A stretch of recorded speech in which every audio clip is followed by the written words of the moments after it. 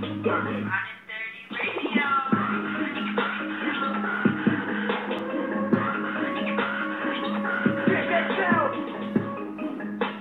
love Ridin Durty radio.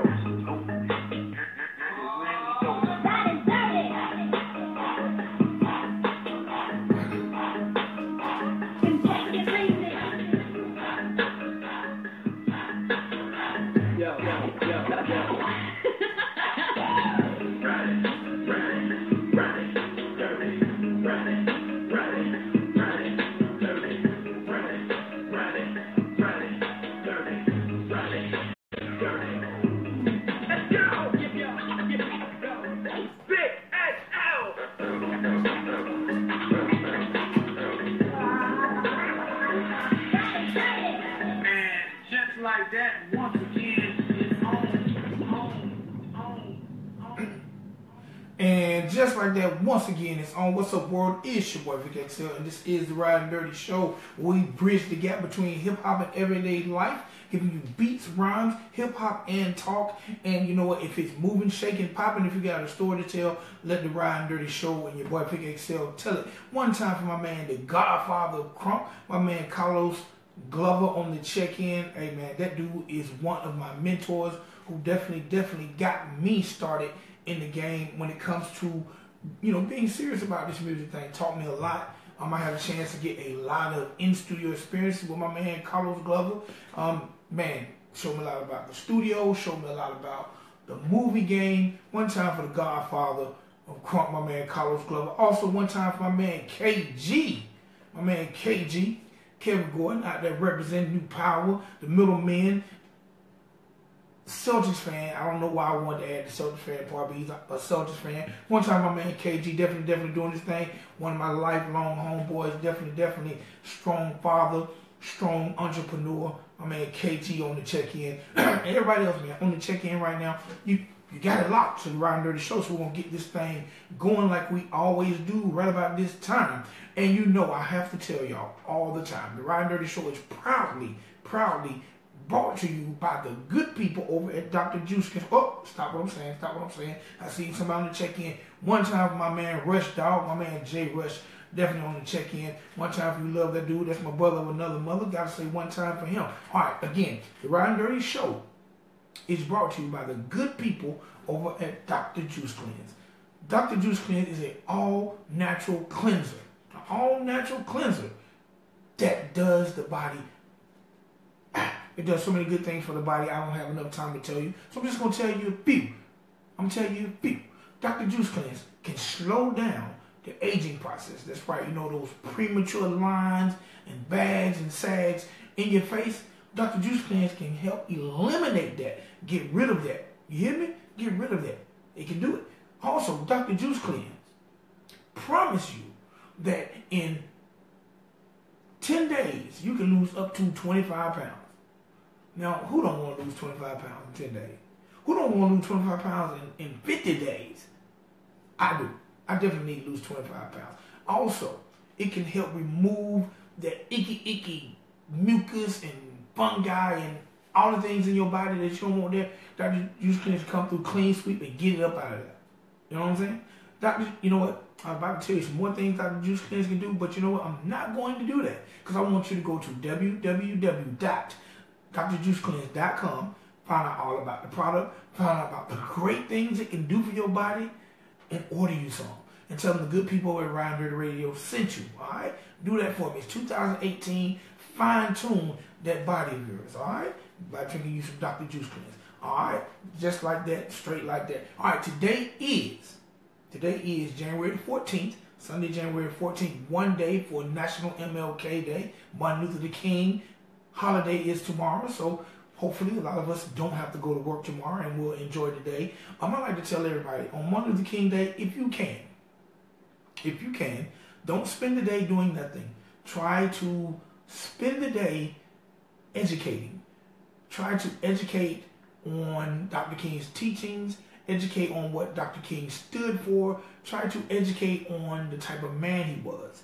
I know this is a national holiday, but some people still are not in agreement with it being a national holiday. So if you can, just take the time. Even if you Google, read something, learn about the man, learn about how great he was and some of the things he done to make this place a better place.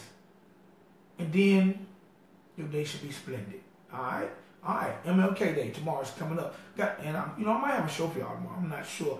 I might be a little lazy. I don't know. But again, January 15th is MLK birthday, which is tomorrow, and today is the 14th. And let me tell you about birthdays, celebrity birthdays. Number one, today is Rick the Ruler, the legendary MC Ricky D, aka Slick Rick, turns 53 years old today. Now I did not realize Slick Rick was 53, but I knew he was a little older than me. But I didn't realize he was 53. So one time for Slick Rick the Ruler, turns 53 years old today. Also, I'd like to say happy birthday to, had to lick my lips, to Ladies Love, Cool James, one LL Cool J. He turns 50 years old today. Now, I'm telling you, when you see pictures of LL Cool J, there's no way you will think that man is 50. Now, I know some plastic surgeons probably had a hand in making him look so youthful. And he said he drank a lot of goddamn water. I don't know. But happy birthday to my man LL Cool J. He turns the big 5 older today. Happy birthday to him. Also, happy birthday to world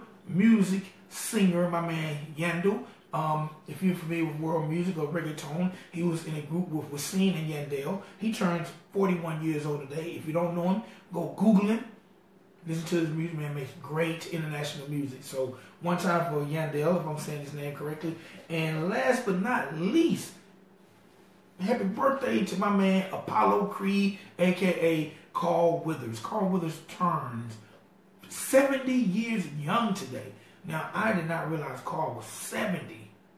I did not know my man was 70 years old. But happy birthday to my man Carl Withers. He is 70 years old. If you get a chance, find any of these people, whether it's Slick Rick, LL Cool J, Yandel, or Carl, on any social media, send them a little message, tell them you say happy birthday from Ridin Durty, or you heard about their birthday on Ridin Durty, and it's straight like that. All right, ladies and gentlemen, boys and girls, I've talked enough. I was going to get, I was going to give y'all a little hip-hop news. I might do it at the end of the show. I might do it tomorrow. But I want to get to our guests because the Ridin Durty Show is not just about music. The Ridin Durty Show is also about people in the community being entrepreneurs, being movers and shakers, creating their own destiny. So with that being said, 2018 is upon us, and right now I have my first director of the year, my man, Mr. Jamie Rhodes. What's going on, my guy? Hey, Vic. Thanks for having me on Ridin Durty. I love your theme, man. Theme song. You come out with so much energy. I got pumped up while I was sitting here, and I have it on good authority that LL Cool J drinks Dr. Juice Cleanse to keep that youthful appearance. But no, I'm excited to be on Ridin Durty Radio. All right, so Jamie, I want to get right into this thing because we only got a 30-minute show, man. I got so many questions to ask you, so I want to dive right into it. Let the world know where Jamie Rhodes is from.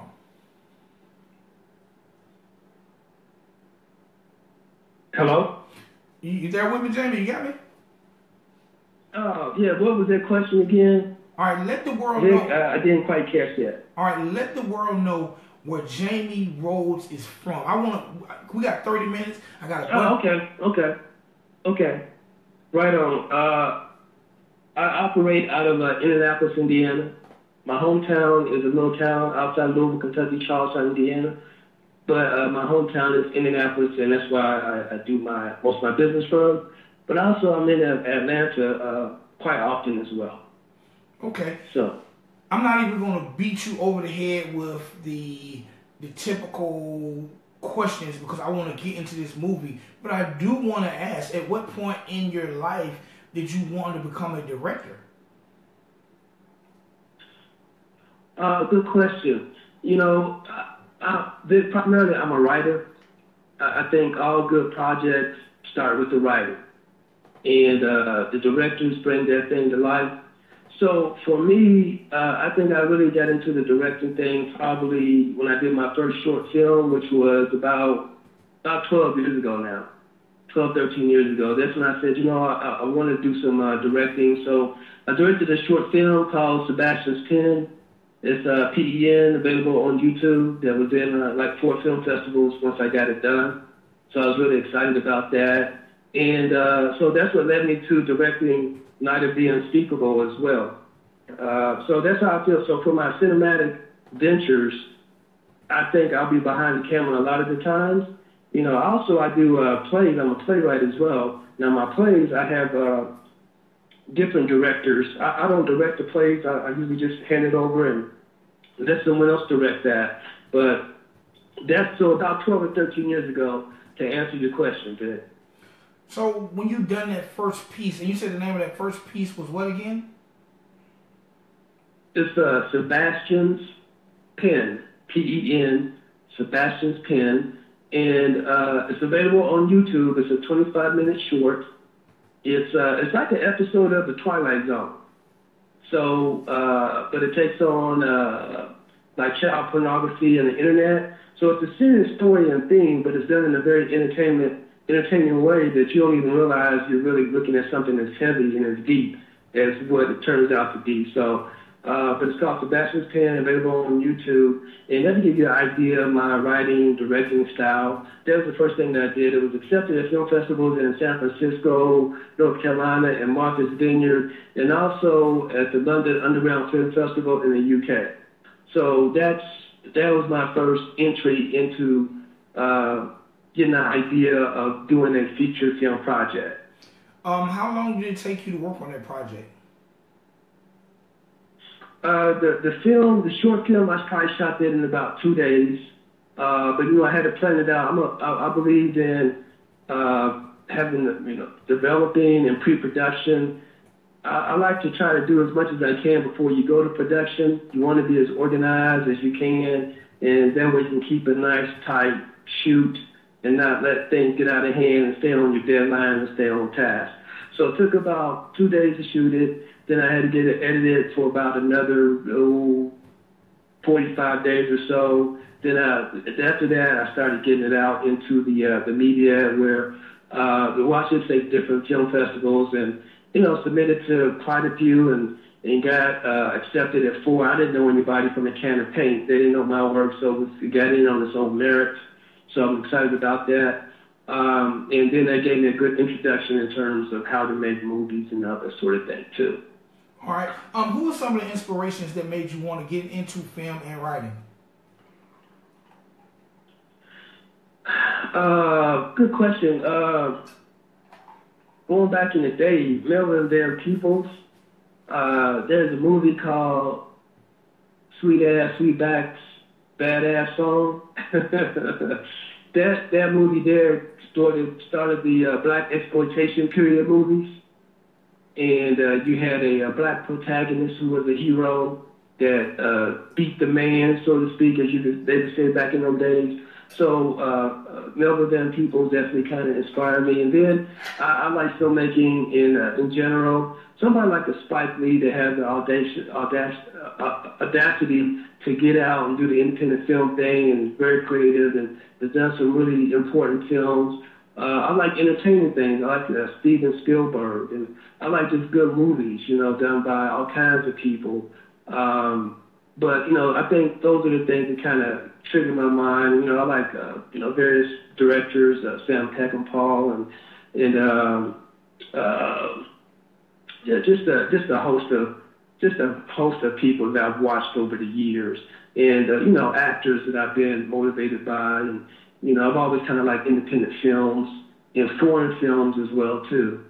So I'm just a film person. I'm kind of a film geek. I like all kinds of movies, especially I just like them to be done right, but I also like them to be inclusive with people like us also portrayed in the movies as well. So I believe in diversity in my casting and in my movie. Just like Night of the Unspeakable, there's diversity in that. Sebastian's Pen, you're going to see a little diversity in that. And anything that I do is going to be diverse because, Vic XL, we do not live in an all-black world, and we certainly do not live in an all-white world, despite the person that's in the White House right now.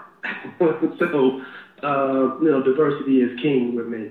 Amen to that, Jamie. Amen to that. I gotta ask, what was the last movie? What was the last movie you checked out?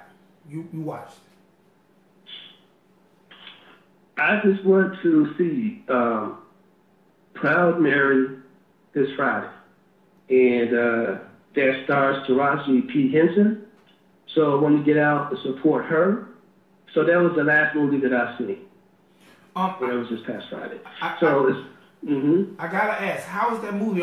I plan on going to see it tomorrow. One of my yearly rituals on Martin Luther King Day is to go out and support a movie with either an African American cast or African American star. And each year I'm actually able to go out and spend my money and find one. And Proud Mary is what I was going to see tomorrow. How is that? Go see it, because it's like Taraji P. Henson stars in it, but you got Danny Glover. So it's a very diverse cast, but a lot of black folks, of course, in that movie. It's got a lot of action in there.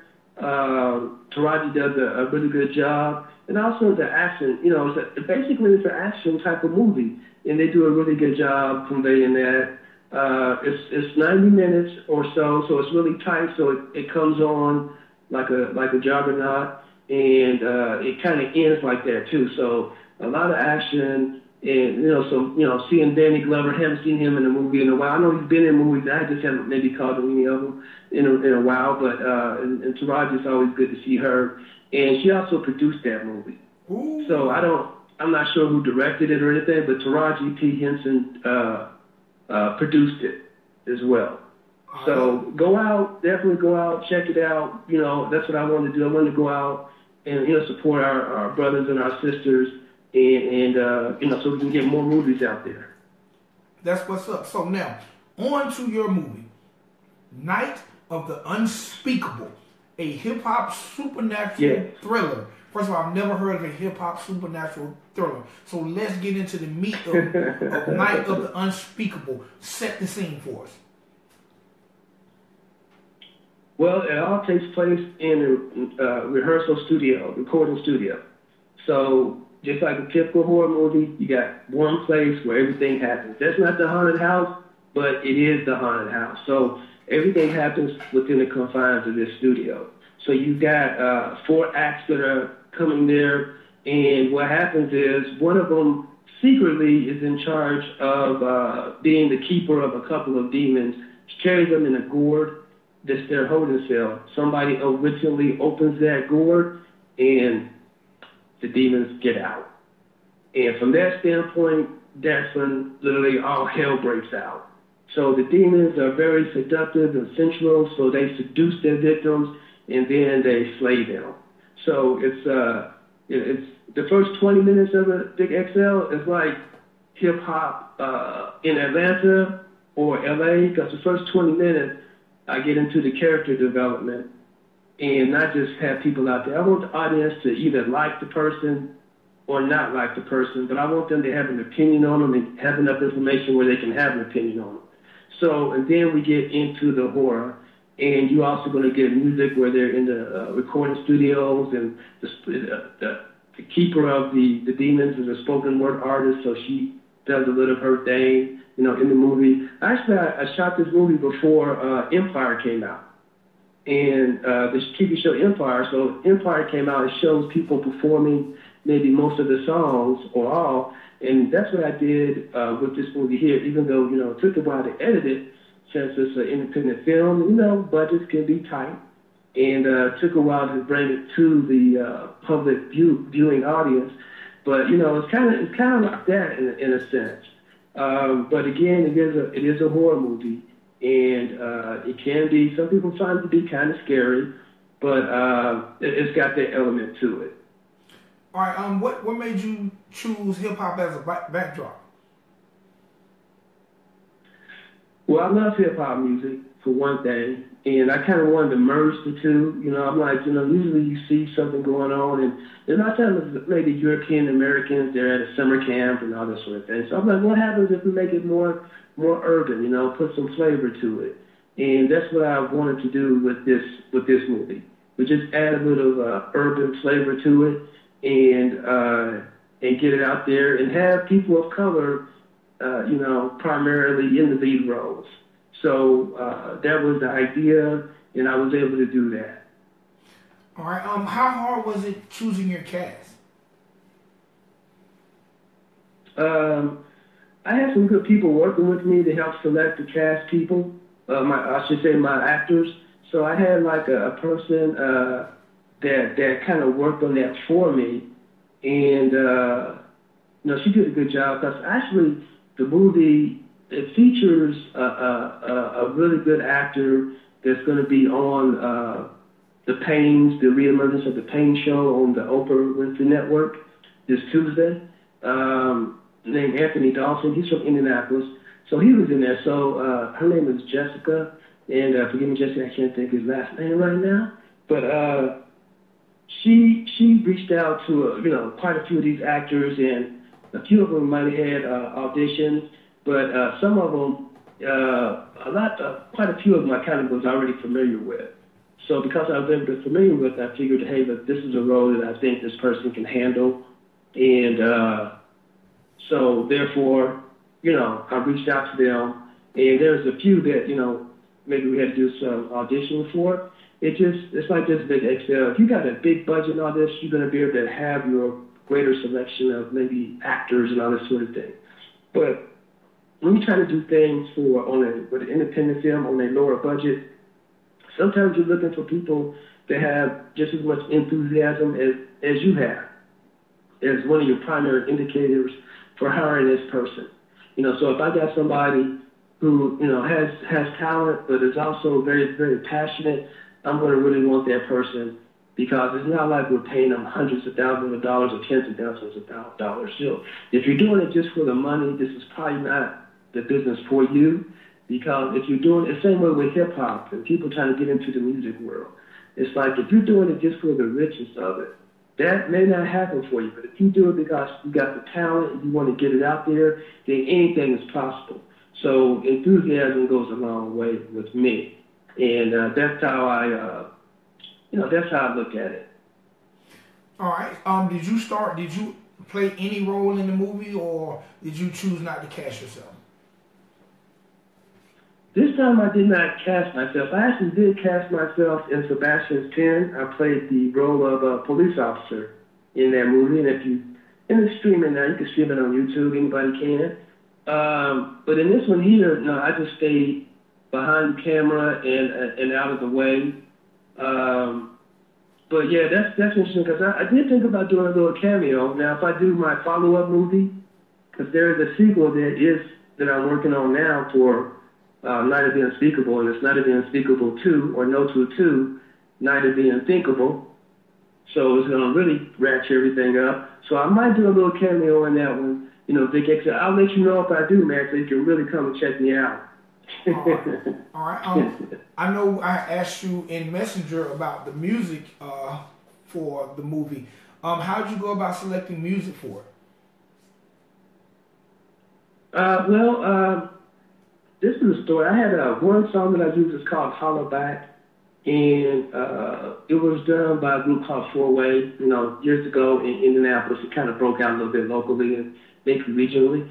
That's a time when we still have a lot of prominent girl groups. We don't have girl groups so much anymore.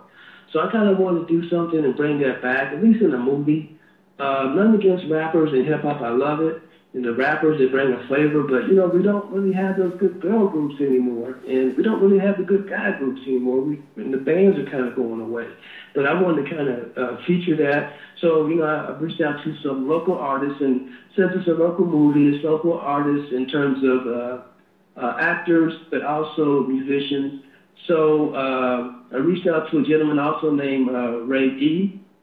And Ray E's been in the business for a while, and he was very instrumental in introducing me to other people like E-Rock, and also had music that was produced by Travis Colcutt Moore. So, but I just wanted to reach out to the local people in the Indianapolis area, and get them on board, and try to use this as also a vehicle to get their music out there. Okay, that's definitely what's up. How hard was it? Hard finding the location for the film? I was very fortunate with that because it wasn't. I was able to go in and plus, if you see the movie, Vic, it's streaming on Amazon Prime. Again, Night of the Unspeakable, streaming on Amazon Prime, and it's also available on DVD through Amazon. But if you look at the movie, they're getting all kinds of publicity in the movie. So the studio, the name of the studio is all imprinted there. So I would like to think that they got their money's worth. So from that standpoint, it really wasn't easy. Wasn't hard. Once I went in, talked to them, explained the concept to them. And they enjoyed it too. I think they really gave us some props for working in there and being professional. And also too, I just want to say the associate producer that helped me get the casting, her name is Jessica Lawson. So I wanted to go back and say Jessica Lawson. Shout out to her because she really brought some really, I felt, good, talented actors to me and helped me out a lot in that regard. But that's it in a nutshell in terms of that question there, Dick. Okay, real quick, we got about 4 minutes left in the show. I gotta ask, what advice would you give to someone who wants to get into the directing business? Someone who might want to do shorts for YouTube or shorts to potentially go to DVD or just full-length movies. What would be your advice to them? Good question. I think from a technical skill standpoint is maybe do a short just to learn the techniques and to learn how to do the development, pre-production, production, post-production of the project. Beyond that, I would not consider just doing short film after short film after short film. I think that there are plenty of outlets now, and they're looking for feature films. So I think the first one is probably good to kind of cut your teeth on, get an idea of how it works. And then I would say what I would just recommend is then, okay, you do a feature. And a lot of times folks don't realize it, but a feature needs to be at least 73 minutes, in that neighborhood. So sometimes people are making movies for 45 minutes, or 50 minutes, and it's just not long enough. And it's too long to be a short. So you want to keep your shorts like under 30 minutes for sure, or shorter, under 30. And you want to get your features to be at least 73 minutes or more. If you don't do that, there's other outlets now for those type of movies that are timed in such a way. But in terms of being able to get the distributor, that's what you want. And I was very fortunate with that. Another thing too, that I make sure you have good camera equipment and good sound equipment as best that you can have, as best as you can afford. So my film, I shot it with a 90 camera, seconds, which is a red camera. And it looks really good. So now you have 4K TVs and 4K other technology. So I kind of got ahead of the curve when it came to the technology in terms of what I usually shoot the film with. So visually, it looks really nice. Sound-wise, it came out well, but I had to take out certain music and replace certain music, in the film. And that's the thing, too, I would say with filmmakers. Make sure you got everything from the people that you're getting. 60 seconds. Signed and, from that standpoint, and I kind of do it on a handshake in terms of, because of the legal, it's a business, it's a job. And I think that's another thing, too, is people have to realize filmmaking is a business. If you're doing it and trying to get it distributed, so you want to make sure you have your contracts in place, but also make sure you have your music in place. And I had music, but I had people that were kind of dragging their feet, signing things, even though, we had worked out certain things. It was just, they just wasn't, maybe they was recording, I don't know. So I had to take music out, put other music in. So I would say, make sure you have all that done before you go into the editing process. So, which that slowed me down. But, I came across, like I said, a lot of good musicians, a lot of good music, and there's even more out there. They got 10 seconds. So there's a lot of good artists down there. In my next film, I want to shoot it actually in the ATL. That's what's up. Well, look, definitely when you come to the ATL to shoot that film, look me up. If nothing else, I just want to come out and hang on the set, or you might have a little cameo for your boy. I don't know. No, I'm just playing. But next, when you come to Atlanta, no, Vic, I will. I will do that. Look, hey, I will definitely come hang out. I will definitely come hang out, and I would love to help you with the music. Real quick before we wrap this thing up, let people know how to either get their hands on or stream or watch Night of the Unspeakable. Okay, Amazon Prime. If you have that, just go do it. If you don't have it, go to Amazon and put in Night of the Unspeakable. Pops up. You can rent it for $2.99 or $3.99 in high definition. It's also available on DVD. I have a website. It's called Tradewind.com. The number 2 ND Trade TRADEWIND.com. And you can get a lot of my information, find out more about my plays, my novels, my short film, all that sort of thing. Also on Instagram, if you'd like to follow me, Instagram at JRSilk7, and Twitter, Jamie Rhodes at 2tradewind.jamie. But that's how you can get a hold of me. If you go to the website, you can get to the movie. Also, we have a Facebook page, NOTU, N-O-T-U, for Night of the Unspeakable. And you can get to the movie through that resource as well. All right, Jamie, check this out. First of all, congratulations on your movie. I'm definitely about to stream this thing. I'm sitting here looking at Amazon right now. I'm going to try to stream it before I go to sleep. But before we end this thing, I got 2 songs from the movie. I got Champagne and Feel No Pain. Let's give them one of these people and let us know who the artists are. Okay, the artist is, both of those joints are from Ray E., who is a local Indianapolis musician and recording star. All right, we're gonna end the show with Feel No Pain.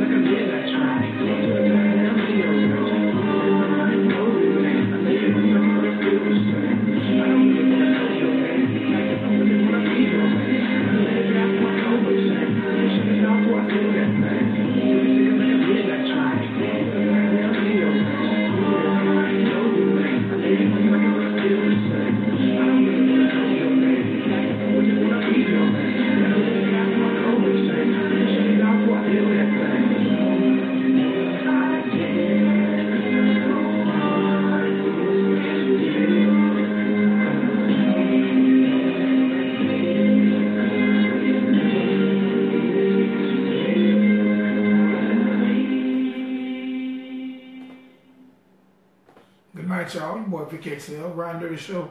We'll be back sooner than later. We out. Peace.